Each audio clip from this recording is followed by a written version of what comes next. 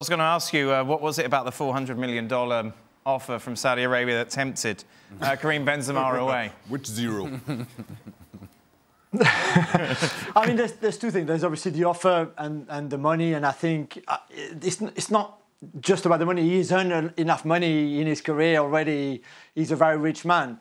I think this offer, the 2-year, 3-year deal, depending on what he chooses and how long he signs, is like literally the next 10 generations of Benzemas are safe. They're all safe. It's an incredible amount of money, whether it's 400 million, 600, up to 600 million, it's just something ridiculous. I think the other thing as well, and just to just go with what the boys have just said, is he also wanted to leave at the highest possible. And already this season, we saw compared to last season when he won the Ballon d'Or, the numbers were still good, but it was not as good. We saw him at times being a bit of a passenger, not as decisive as he was the season before. And I think he also felt like, this is it. I'm at the top. I've won again this season, a Copa del Rey, a Club World Cup.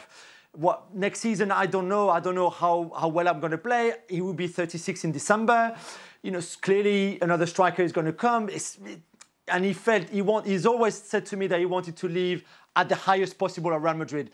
Not having the season too many or the season too much, I don't know how you say in English, the one that might tarnish a little bit the legacy and a little bit what he's done in the previous 14 years. And I think he felt this is it, this is perfect, this is the right time, 354 goals, all the records. It's just the 25 titles, the 5 Champions League, the Ballon d'Or just a year ago. And also I think the World Cup kind of really hurt him not to be able to take part. So he felt this is the right time. He could, of course, have had another year. He had that contract on the table from Florentino Perez and Real Madrid, but he felt this is it. Now I can't be higher up. I can't live in a higher up position. This is the best way of going, really. So, what do Real Madrid need now? Someone to come in and replace him. Of course, they've been heavily linked to Erling Haaland or Kylian Mbappe in the future, maybe 2 or 3 seasons. So you're looking for someone who maybe is running out of contract, who's established as one of the best goal scorers in the world, and who, according to their boss, won't be sold to a Premier League club. So looking at this, Jules, surely Harry Kane ticks every box, doesn't it? Yeah, it does. I think Kai Havertz and the two are separate. I think both of them can end up at Real Madrid, and I think Kai Havertz right now is the one where the negotiation and discussions are the further. But Harry Kane is definitely on Real Madrid's short list. I mean, I think he's the short list. If you take away Kai Havertz, Kane right now is the short list. There's no Haaland, no Mbappe on that short list.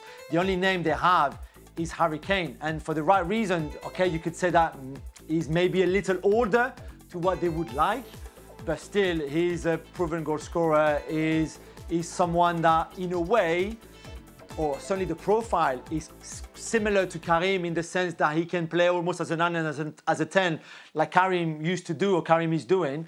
So for that, you can imagine Vinicius playing with Kane almost as well as he's playing with Benzema. Certainly that's the idea I think that they have in terms of profile. So you're right, he ticks all the boxes. Can it happen? I think it can. Of course, they certainly have the money.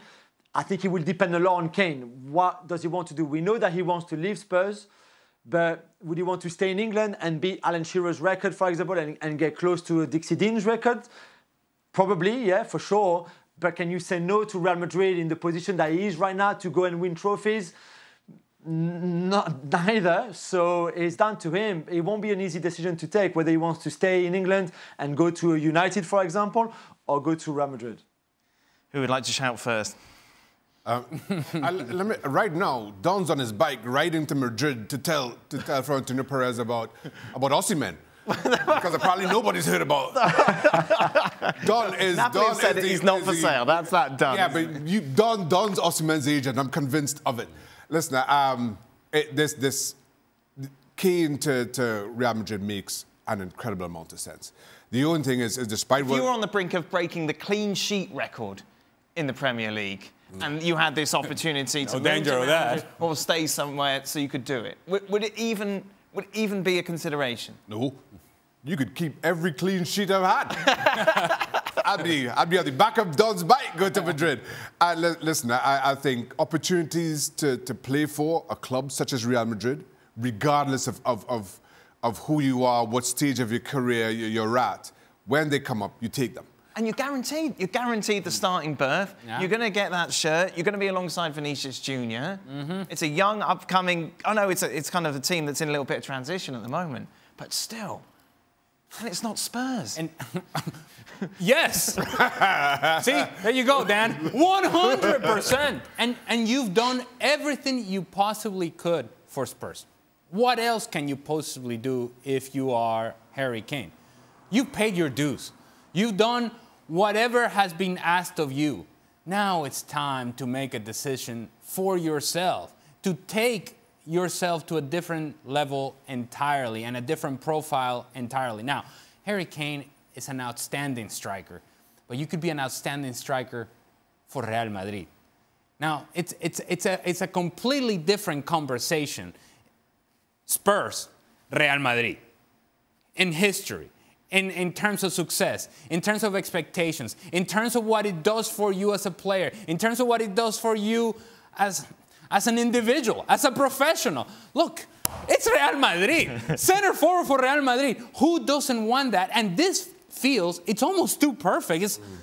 If you were to line up players that match in terms of style and profile to the skill set of Karim Benzema, that you can just take out Benzema and put in a player, the first player, and perhaps the only player in that list at this high level, at this elite level, is Harry Kane. Now, if he doesn't know that, I'll tell him, Harry Kane, you are the guy.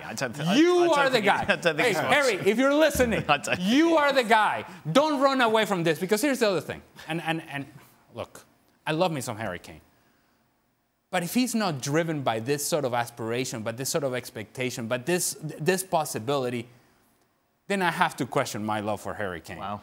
Wow. I just want to ask Jules one question in this subject. If they get Kane, can they still get Bellingham? That's a good question. I think they have... Let's not forget that there was money available for Kylian Mbappe, for example, that they didn't use because he didn't came last summer. And I think they also know that this is, as you said, a transition period where they need to make those signings. And you save a lot of money with Eden Hazard, for example, with Karim Benzema in terms of the wage bill and what you can do with the La Liga financial fair play. So that's okay. And then those transfer fees won't be paid in one transfer anyway.